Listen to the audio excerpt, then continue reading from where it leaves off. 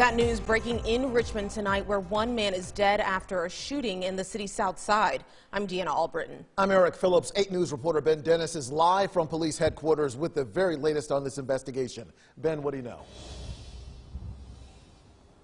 Eric, Deanna, while it's not an official designation, Richmond is on high alert for gun violence, namely because there have been more homicides this year than in any of each of the last 15 years.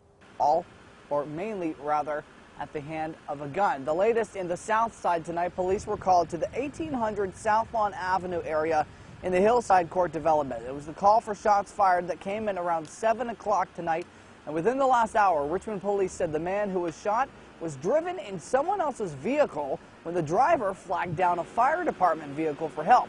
They reportedly treated the man before going to the hospital, and that's where the man died. This is currently labeled a death investigation and not a homicide, let's note. But not long and not far after the Southlawn shooting, another shots fired call came in around 8:30 tonight, this time on Gun Street, just less than 1 mile away. It's not known if the incidents are connected, but the city's emergency communications office tells me no victims were found there. It's also unconfirmed if shots in fact were fired. Our crews saw police wrapping up the tape that they had drawn around 9:30 tonight. A natural response from Richmond Police this evening, asking anyone with information or tips to ultimately pick up the phone and call Crime Stoppers. Of course, the ID and the name of this victim who died at the hospital is unknown at this hour. From live outside of Richmond Police Headquarters, Ben Dennis, 8 News. Thanks, Ben.